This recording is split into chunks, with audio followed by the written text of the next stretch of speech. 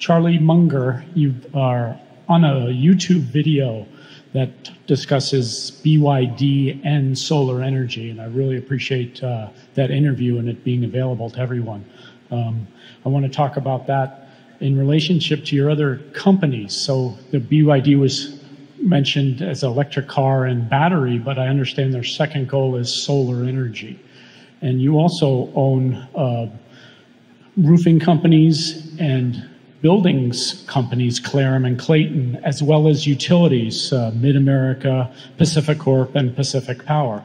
This seems to be a perfect golden opportunity for solar to be on these buildings in those kinds of utility companies. You've mentioned you don't interfere with individual companies, but is there a way you can direct, suggest, motivate a synergy between all these companies to bring solar solutions? Thank you. Well, the solar solutions are coming because they're so obviously needed.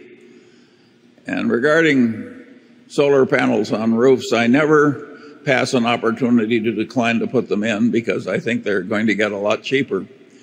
And I'd rather wait. Well, at 86, you can afford to, Charlie. Yes, I have to think about the long term.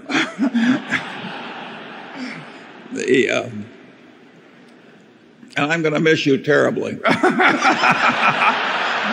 Touche.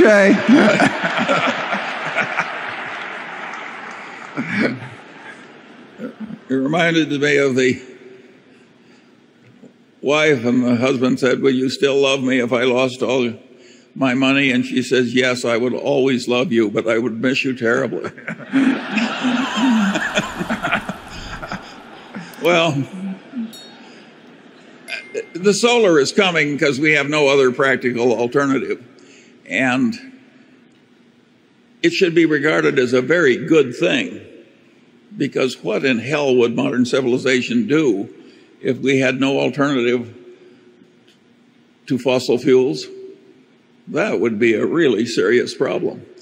And so, of course, the cities that are choking to death in their own poisonous air are going to go to electric cars, and we're going to get a lot more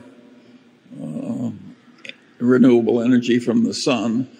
I'm also quite negative about growing corn in America using fossil water and fossil fuels in order to burn up in automobiles. That is a stunningly stupid idea, and another example of how our politicians have failed us.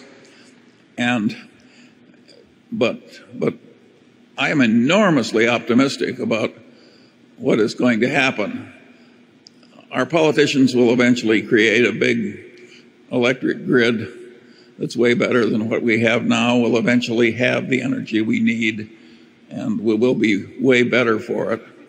And it's wonderful that these technical problems are proving solvable. It is not all that important over the long term if solar power costs twice as much as what we're used to. That's a blip in the economic future of our country. It's just a blip.